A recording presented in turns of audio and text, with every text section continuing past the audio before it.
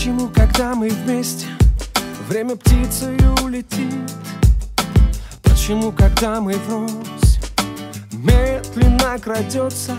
Телевизия саласынан тапқаны аздық етті ме, кім білсін, Алан Черкасов та шоу-бизнеске тұмсығын тықты. Көрген білгендер Серінің шешендік өнері ғана емес, вокалды қабілеті де жаман емес деп отыр. Алан «Я назову тебя планетой» әнін жазып, оған бейнебаян түсірген. Легкая романтическая история прожитого одного дня между двумя влюбленными. Естественно, в качестве главной героини была моя супруга Анастасия. Мне кажется, мы даже не играли в этом клипе, мы были самими собой. Это, наверное, основополагающее вот этого материала, той работы, которую мы проделали. Мы не сделали что-то космическое, мы просто вот прожили красивый день, мы действительно снимали с раннего утра и до поздней ночи. Әдемі кадр, актерлік шеберлік, сапалы түсірілім және ең бастысы әуезді ән. Осы сынды талаптар 100% орындалса ғана, ән баянның көрермені көп болмақ. Легкая, непринужденная атмосфера, качественная пленка, качественная работа, команда, монтаж. Это все в любом случае стоит денег. Ну, каких, конечно, говорить не буду. Для кого-то это покажется слишком много, для кого-то это покажется очень мало.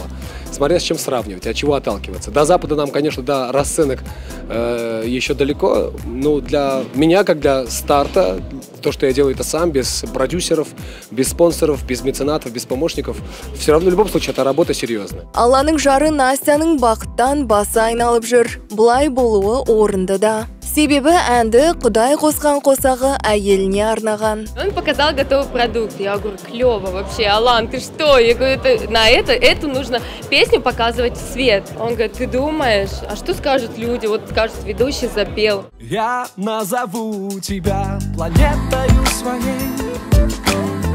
Я назову тебя родной, любимой, милой. И даже через сотни лет и дым ушедших дней ты для меня останешься любимой.